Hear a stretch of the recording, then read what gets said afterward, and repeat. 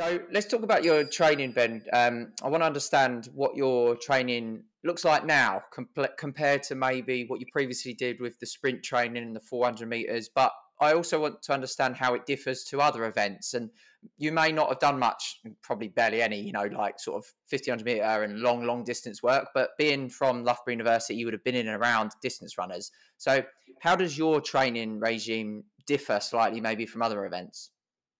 It's funny you say that because I say I train more like a 15 guy, Okay. especially in the winter, because I've had the background of the sprint, so I have got that natural speed. So I need to work on getting to 600 and then being able to kick. I know I've always got that kick. It's just how fatigued I'll be at 600 really. But yeah, my standard training week sort of Monday, Wednesday, easy runs. Tuesday will either be a track or a grass. Thursday, tempos is something I've got into since coming to Loughborough. I didn't have a clue what they were or how they worked before that, so I feel like they're very beneficial to me. And then Saturday again will be grass or track, and then Sunday long run, normally about an hour. And I try to gym 3 times a week in the winter, and then top that all up with a bit of cross training, whether that's elliptical on the bike. I do a bit of rowing as well. Swimming, I'd like to.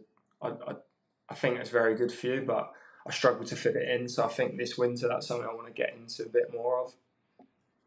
And in terms of the key aspects that you're focusing on to improve your performance in the 800, that would have been it probably would have been a different answer as you've gone through the years. But now looking at where you are in the sport, you're world class. You're looking to medal at major championships now.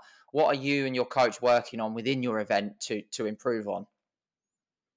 I think it's just sort of the consistency. I used to be maybe 3-4 years ago. I used to be a very bad trainer. I used to not be able to run anywhere near the times I should have been running. So I remember the week before I ran a 146, which was a 2 second PB.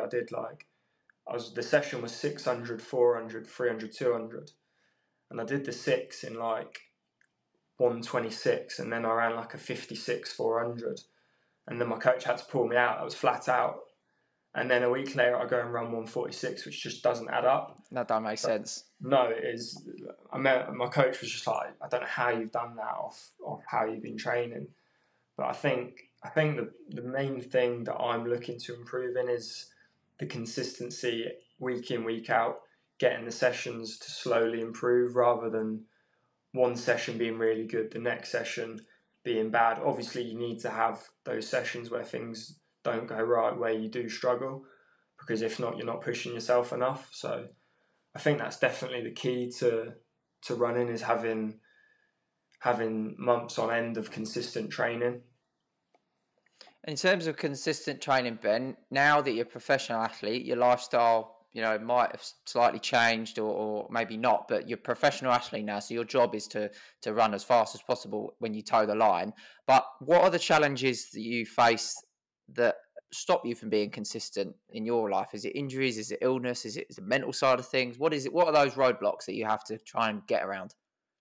Yeah, so this year I had my first injury, which kept me out for like 4 months of winter. I hadn't done my first proper run until January, which is something I think I've struggled quite a bit with mentally, just because I've been going into races. I've been no matter what my training's been saying, I've been running quicker times in training, but then in the back of my head, I'm always like, oh, I've missed all that work. Like I shouldn't be winning these races. So it's kind of weird on the start line. I've been almost a bit negative, just sort of thinking, oh, is this the race where I'm going to get exposed? But I think I've worked through that quite well this year. Now that obviously I've ran a PB, I've qualified for Worlds. It's managed to convince myself that I have actually put in the work to be where I'm at.